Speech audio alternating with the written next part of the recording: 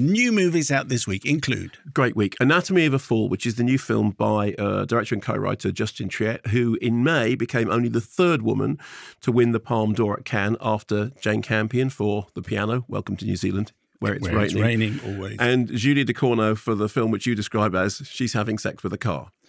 Oh, why would anyone do that? It's a film, it's not real. Oh. So this stars the brilliant Sandra Hüller, whose name incidentally has an umlaut over the U, who career-makingly got a Kermode Award for Requiem in 2006. That was a very important thing Really for her. was. Went on to star in Miranda Day's Tony Erdmann. She's also in Jonathan Glazer's Zone of Interest, which of course is a very big awards contender coming soon. So in Anatomy of a Fall, she plays Sandra Voiter, who we meet in a remote home in Grenoble, trying to conduct an interview with a journalist because she's a writer. In the background, we hear the sounds of the Bacao Rhythm and Steel Band's cover of 50 Cent's Pimp, playing on repeat, getting louder and louder. We have no idea where this sound is coming from, but it becomes loud enough that the interview that she's trying to do with this journalist has to stop. The interviewer gets up and leaves, gets in her car, and Sandra's son, who is blind, goes out for a walk with his dog.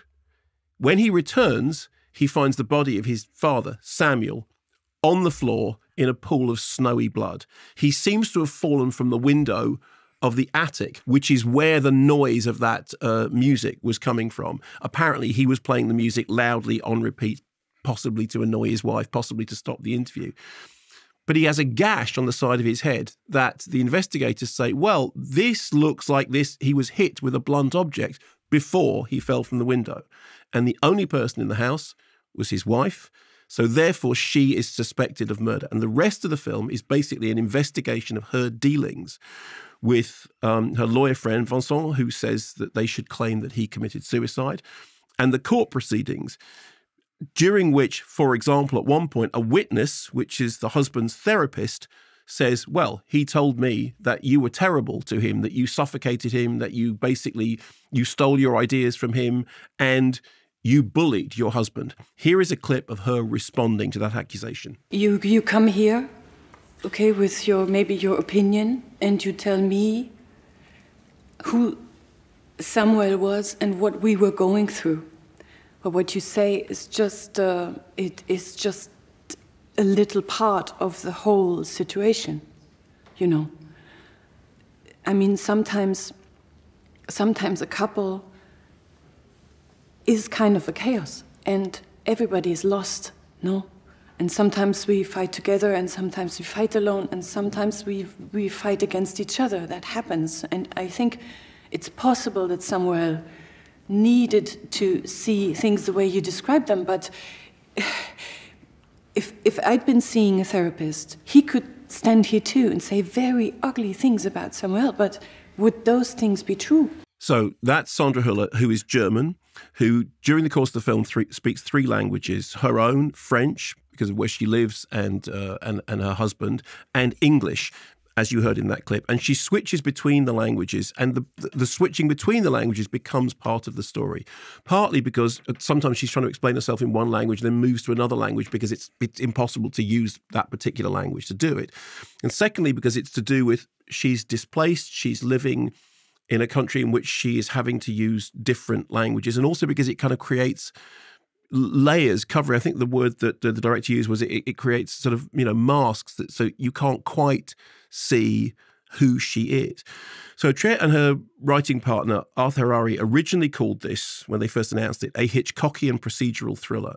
The director also said she wanted to use the courtroom to explore the minutiae of a character and their relationships, and that she was partly inspired, very partly, by the Amanda Knox case, by the way in which we bring assumptions to what somebody should look like, and we make assumptions about their guilt or innocence on the basis of how they present.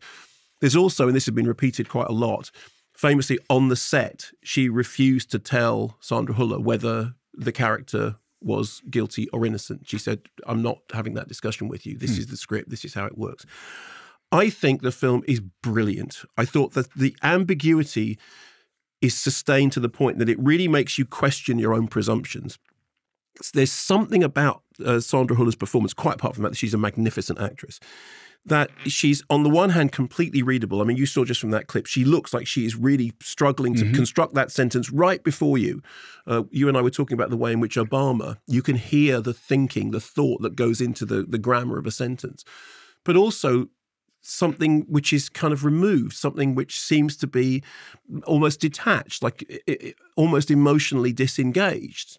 And it makes you, do we vilify successful women? Do we, her husband was a writer, but he didn't have her success. There are subplots. There's a tape of an argument which she had with her husband, which her husband recorded, and he recorded it as inspiration for what he was writing. I was reminded of a story about Abel Ferrara, the director, recording an argument that he constructed with his wife because he was trying to write a script about an argument. The theft of ideas, or the alleged theft of ideas, a confusion over what the young child did hear, what he didn't hear, what he believes, what he doesn't believe. And the more you get into the detail, the more you realize that what's actually happening is you are making a judgment based on what you just think emotionally. And to me, that's kind of what the core of it is. I think to other people, it will be about many different things. It's edge of your seat stuff. I mean, it's the Hitchcockian comparison is good, but I think it's more than that. I think it's completely engrossing. You can feel your brain firing on all cylinders all the way through as you're sort of scouring the screen for clues and for, I thought it was just terrific. It's quite a long film, and I never felt for 1 minute that it was anything other than exactly the length it's meant to be. It sounds almost old-fashioned in the way in a good way in its construction. Well, making that Hitchcockian comparison, obviously, people compare things to Hitchcock quite casually, as we know, but it is, on the one hand, an old-fashioned courtroom drama, and on the other hand, it is a fantastically modern drama about the way in which we judge people, the way in which we bring our presumptions to the table. Believe me, one of the films of the year. Loved it. Thanks very much for watching this video. I hope you enjoyed watching it as much as we enjoyed making it. While you're here, check out all the other videos because they're cool too, aren't they? Yeah, and if you want to keep up to date with everything Kermode and Mayo's take, then check out our social channels. I mean, why wouldn't you? I mean, I would. I have done. Excellent.